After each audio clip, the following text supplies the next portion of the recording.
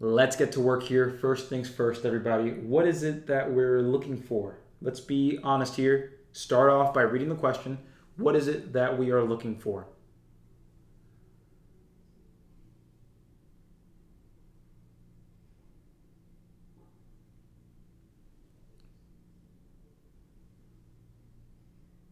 So I see one person saying results of the mixture, the sodium resulting mixture, the sodium mixture.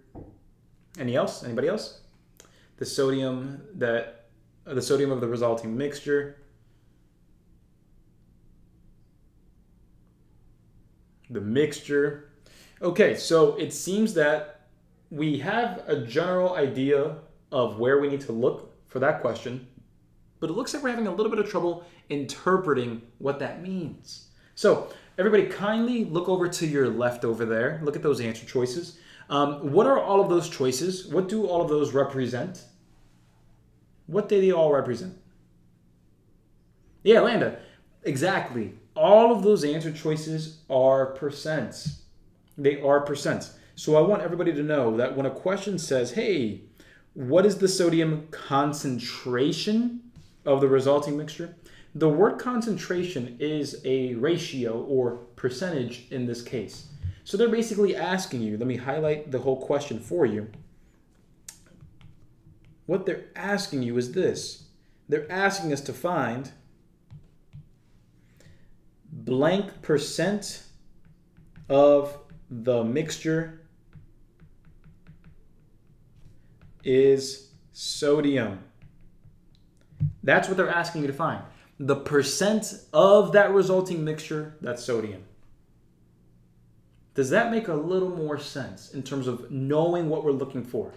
Because this is step one. And there are very, very, very few times where analyzing what the question's asking you to find is hard. Very few times that actually happens. This could be one of those times if you didn't know to just look right here at the answer choices. My hand got cut off. But looking at those answer choices and looking at the word concentration and understanding that they're asking you to find the percent that's sodium of the total mixture, though, of the total mixture. That's really the most important part. And before we continue, one of the main frustrations that so many people have with the ASVAB is not knowing what to study and how to study to begin with. So if you're one of those people that can do a good job if everything's lined up for you, then go ahead and join our program. We have all the classes, all the recordings, all the courses with practice questions, with videos, and you can text me all the way up until you pass. So that's how it works. It's very simple, straightforward, and it gets you to the score and the job you want. Check out the link in the description of this video to learn more and sign up now. So here's what we want to read, everybody. What we can read here is that you see that you have one solution here and the percent of sodium. Then you have a second solution and the percent of that's sodium. Everybody, does that make sense? Do we see that information there? We have solution 1, 10% sodium, solution 2, 25% sodium, and we're looking for that total mixture, the percent in there. Do we see all of that formulating? Even though we don't know how to do it yet, do we see the pieces? Do we see the pieces? Maish? Yeah. Okay, so here's what we have next, my party people. What we're gonna do next is set up that formula that I gave you. And it's not really a formula, it's just an understanding that we can agree upon. So here was that understanding from earlier. That understanding was this, that when you look at solution 1, the percent times the original plus the percent times the original of the second solution, that's going to give you the mixture. That's going to give you the percent times the original of the mixture. Who remembers that from the previous couple of slides? Who remembers that? I want everybody who respond, because again, anybody here who says no, you might have been a little late, so I want to give you the chance to write that down. But that's what we're using. And remember, this makes sense. This makes sense because all this represents here, all that first part represents is going to be the sodium, the actual amount of sodium from the first one, plus the actual amount of sodium from the second one is going to give you the actual amount of sodium in them together. So this does truly make sense in terms of how the formula is set up.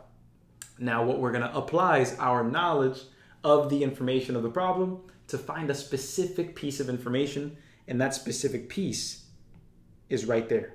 This is what we're looking for. Everybody, does that make sense? Do we understand that this is the piece that we are looking for?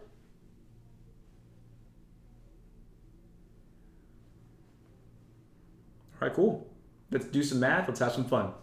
Here we go. We have the first solution. Let me go ahead and use green for that one. And then I will use blue for the other one. So here we go. In green, we see that we have a 30 milliliter solution, and that's 10% sodium. So I'll write that down. We have 10% times the 30 milliliters. Then we are going to add this with, and I'll use blue for this next one. Notice how this second part here, it says it's mixed with an 80 milliliter solution. That is 25% sodium. So I'll write that down. 25% of an 80 milliliter solution. And that's supposed to equal, we're looking for this percent, so I'll just say X percent. But everybody, what number are we multiplying that by? Who knows? Who knows what number we're supposed to multiply by? It looks like a lot of people here are saying 110. Can you tell me why? Exactly, Sean. Excellent explanation. You didn't just say, hey, 30 plus 80. And no worries, you don't worry about that. It's the reason that we're looking for. And it's because this represents the total mixture. So it's going to be the total amount and the total original as well. That total amount of solution that you're dealing with. And so this is going to be the 30, excuse me there, let me grab my pen. The 30 plus the 80, and that's going to be the 110 total milliliters that you're dealing with. Before I continue, are we good about how this was set up? Are we ready to calculate? And again, guys, at any point, I'm constantly looking at the chat. So if you have anything to say, please let me know. I got you. But looks like we're good for now.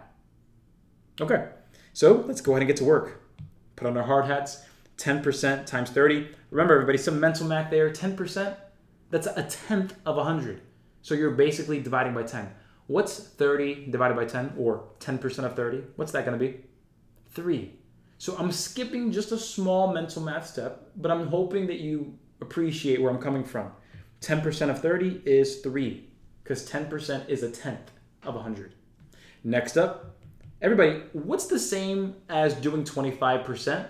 25% is the same as dividing by what? That's right. If you know your mental math, it's dividing by 4, because remember, 25% is a quarter of 100. 25, 50, 75, 100. So that's a fourth of 100. So if you're multiplying by 25% or finding 25% of something, that's the same thing as looking for a fourth of that thing. What's a fourth of 80? That's going to be 20. Again, nice and clean and easy mental math that we can all appreciate. There we have that. And so then, lastly, well, nothing really to do. We just have the percent that we're looking for multiplied by that 110. So 20 plus 3, that's 23.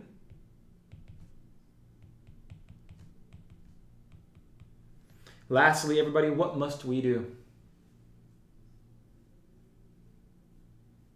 Right, that's right on, spot on. We need to get that x by itself, so we're going to divide both sides by 110. Hey, really quick before we continue, if you're watching this, you've likely already been to one of my classes, and if you haven't been to one of my classes, remember to check that schedule. The link is right up there and in the description of this video. That way you can understand when my free classes are and my Access Program classes are. That way you can keep raising your score, knowing what topics we're doing, and get the job you want. So again, click there or in the description to see when the classes are and join one for free. I'll see you there, my party people. Let's get back to the action. So to get rid of this, let me go and zoom in just a little bit here. We'll divide both sides by 110. And we're done. Let's go ahead and just cancel that out right there. Booyah. And so now we just have to figure out what 23 divided by 110 is. Notice how much easier it becomes once you know how to actually place what you're looking at. So now we can go over here, take that 110, divide that into 23, and I'll put some zeros in there just in case. And let's move you down just a little bit. Let me make sure that we are going to have enough room. This is why I hate this update. I will move this over. Actually, let me give you guys a fair process here. Let me go and add a page. There we go. And we will copy this. And we will do it here. Perfect. Let me zoom on in and we'll do it here. So let's go ahead and get it done. Everybody, 110 goes into 2 0 times, 23 0 times. So we can just go ahead and put a 0 there. Put the decimal place over where it was. Everybody, how many times does 110 go into 230? You guys were quick on that one. There you go. Yep, that's going to be a total of 2 times, which would be 220. So we subtract. That's going to be a 1. That's going to be a 0. And then we will bring down that extra 0. Okay. Everybody, how many times does 110 go into 100? That's a 0. Okay. So then what we'll do is we'll bring another 0 if we need to. But here's the thing. Do we really need that? Do we really need that? What's the only one that starts with 2 0? Yeah, right there. That's the only answer that starts with it. So you don't have to do that much math. You can just be done right there. You know that the answer is supposed to start with 2, then 0, then another number. And we see that that's the only one that it could be. That's the only one that it could be. And so A has to be your answer. My party people, as always, thanks for watching. Please make sure you're subscribed to the channel. That way you can see all the updates that we come out with so you can keep improving. So don't wait, subscribe now, and then while you wait for the next video, look here or there to see a related video that's going to help you improve even more. Let's keep raising that score, and let's get the job we want. I'll see you soon.